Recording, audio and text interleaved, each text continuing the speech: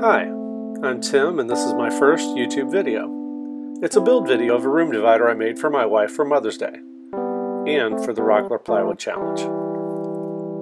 I started this project as I do all projects, roughing out ideas in Illustrator, looking at shape and proportion and design direction. I considered a mid-century modern approach, but decided on something pretty straightforward. I wanted a 3-panel design, one that would be functional and complement its surroundings. In this case, our living room, which, although it has a piano from the 1950s, it really isn't decorated mid-century modern, at least not yet. So, I began the build by rough cutting the 3/4 inch Baltic birch plywood into manageable sizes with a circular saw. I made a rough cut close to the midpoint of the plywood sheet between the finish cuts. I made 2 additional rough cuts about an inch away from the final lengths. This made the pieces much more manageable on the table saw. Before I started this project, I gave a lot of thought to assembly. I wanted a fabric backing for the room divider, but was unsure how best to secure it. I considered stapling the fabric and covering the staples with a piece of trim, but more about that later. I realized pretty quickly that I needed to clean my saw blade, but instead of cleaning it, I scored each piece with a razor blade and made the cuts. Each panel has 11 pieces of plywood cut to width on the table saw, but you could use a track saw or a circular saw with a straight edge. I began the cuts with the legs, moving from the table saw over to the miter saw to cut them to length. I made this room divider larger than most, with legs measuring 82 inches long. That makes for a tall divider, but since the room divider would be positioned close to a stairway when in use, it needed to completely cover the doorway to provide privacy.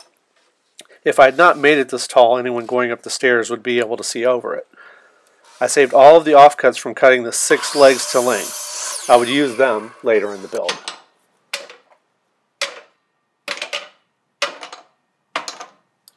I moved next to the top and base pieces, which share the same dimensions and are attached to the legs with pocket screws. The top and base are 22 1/4 inches long by 2 3/4 inches wide. That's slightly smaller than the width of the legs, which were 3 inches wide. The top, base, and legs combine to form the outer frame of each panel. This outer frame is wider than the remaining stretchers, both for aesthetics and to accommodate securing the fabric.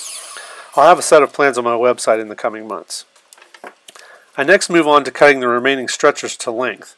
In total, there are 27 of these crossbars, each with 4 pocket screws, 2 on each end. I think it's here that I will mention that using hardwood will greatly reduce the amount of effort to create this room divider, as there is a considerable amount of edge banding to do. Initially, I planned this project using hardwood, but as this was part of the plywood challenge, I chose plywood. After cutting the legs and all the crossbars, I set up a stop block and cut spacers for a test layout. Having created the design in Illustrator at actual size, I could reference it if needed. That made it easy to determine what length to cut the spacers. I really need to invest in some longer clamps, but linking these together, these work fine. Basically, all I needed to do at this point was to test my placement. Everything fit nicely, so onto the pocket holes and these offcut pieces I had saved. Using the offcuts and a couple of scrap pieces, I made 2 pocket hole jigs for drilling the crossbars. The larger jig for the top and base crossbars, the smaller jig for the remaining stretchers. The important thing to remember when drilling these pocket holes is that you want to examine each piece for defects and leave your best side facing out. The side with the defects, the knots, patches, etc., except the pocket holes. These defects will all be hidden by the fabric in the end, along with almost all of the pocket screws. Using these jigs made everything uniform. A jig for a jig, I suppose, but boy did these help, as the Craig mini jig isn't set up for repeatable operations. I made the backside of these jigs lower than the sides, allowing room for the clamp. Once one hole was drilled, I swapped position of the wedge block and the Craig mini, then clamped and drilled. My homemade jigs made the hole positions uniform and quickly repeatable. I'm not showing it here, but I sanded all the pocket holes lightly so there would be nothing to snag the fabric when it was applied. For each panel of the room divider, you have 9 pieces which need pocket holes drilled. That's 36 pocket holes per panel, or 108 pocket holes total. With the pocket holes drilled, I started the preparation for securing the fabric to the panels. I routed an 1/8 inch channel on the top, base, and legs to accept the fabric, which would be held in place and tensioned with screen spline, just like a screen door. I position the channels or grooves to avoid the pocket holes in the top and base crossbars, cleaning out the sawdust on each piece and lightly sanding the channel. These horizontal grooves from the top and base will extend into the legs and turn 90 degrees running vertically. This makes a continuous channel to accept the fabric. I'm showing a photo here of a little bit further in the process. At this point, I needed to give these 90-degree dados, grooves, channels, whatever, some thought. So to give me time to think, I moved on to the long process of edge banding. There are a number of good edge banding videos on YouTube. I'm not covering edge banding in depth here except to say, use hardwood, and you can avoid the need to hide the plywood edges entirely. As you can see, I did not edge band the top and bottom of the legs. No reason to, really. I'm 6'2" and I can't see the top of the room divider. But it was probably a good thing that there were so many pieces to edge band. It gave me time to plan out these 90-degree channels for the left and right legs. With the channels routed in the top and base crossbars, I once again laid out all of the pieces for a dry fit and clamped the panel in place. I then transferred the horizontal extension of the channel into the legs. After marking these positions on the legs, I transferred the outermost mark to the other side of the legs. With the marks transferred to the front of the room divider, I set up a stop block as a starting point for the plunge cut into the leg. I wanted the bit to engage the wood to the inside of my transfer marks. I pushed the leg onto the router table and turned off the router. I then placed a block to mark my start and stop point, removed the first stop block, and began routing the vertical channel. You're looking at the front of the leg, and this is the left leg. Because you have to pass the wood against the bit in the proper direction, your left leg and right leg will have different starting points for the initial plunge for the vertical cut. So, as you see here, the stop block for the right leg is positioned further from the bit to allow for the additional length of the feet. It's important to remember I have 3 left legs and 3 right legs in this build, because this is a 3-panel design. It would be easier if the channels for all 6 legs were routed the same way, but they aren't, and this is really the only tricky part of this build. The next step is to connect these vertical channels to the top and base channels routed earlier. I found the easiest way to do this was using my Dremel tool. I don't suggest completing this 90-degree turn on the router table. There are several reasons why, but it comes down to safety and control. Trying to do this on the router table means you have 6 feet of stock hanging off your table. Hard to control. So, I suggest giving yourself more control and erring on the side of safety, clamping the legs to the workbench and using a straight edge as a guide. I did notice that the cut didn't feel right initially. That's because I wasn't moving the bit in the right direction. I stopped, corrected my mistake, and routed the remaining 90-degree turns correctly. I made the Dremel cuts in several passes. There are 108 pocket hole screws for this project.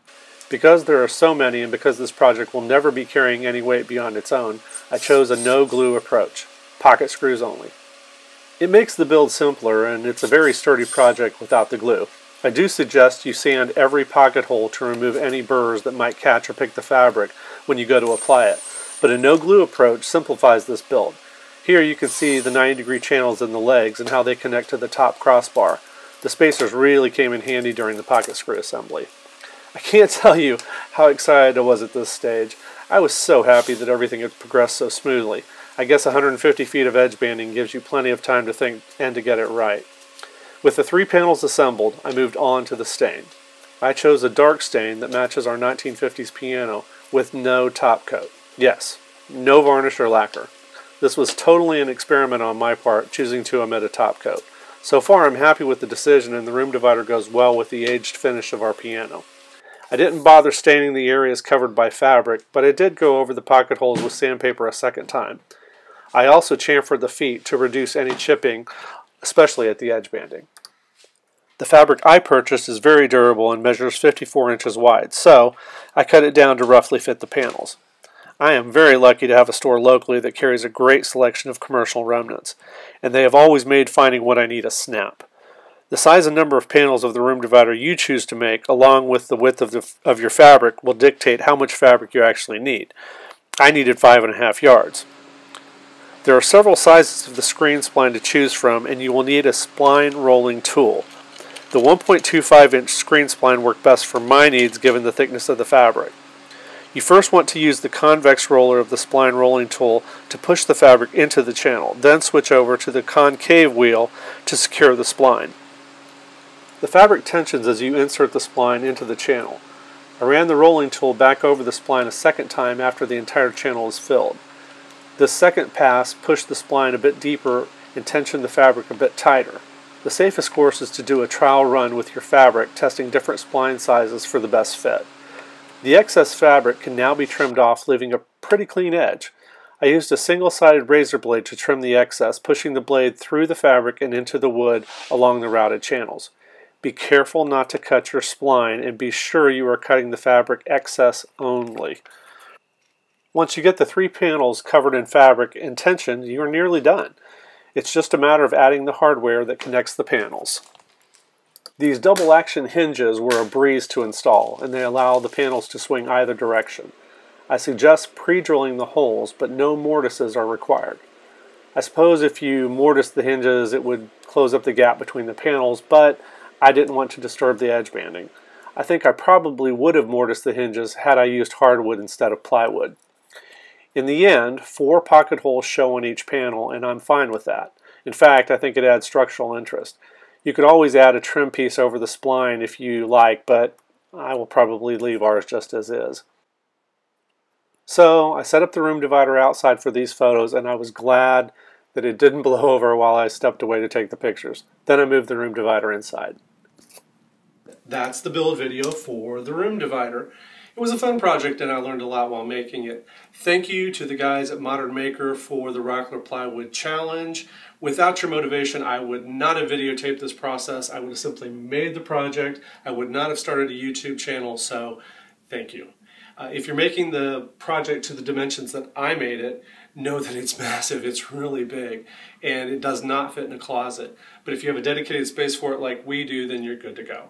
So I highly encourage you to go make that room divider. If you like this video, please subscribe or like or both, and I look forward to seeing you in an upcoming video. So once again, go make that room divider.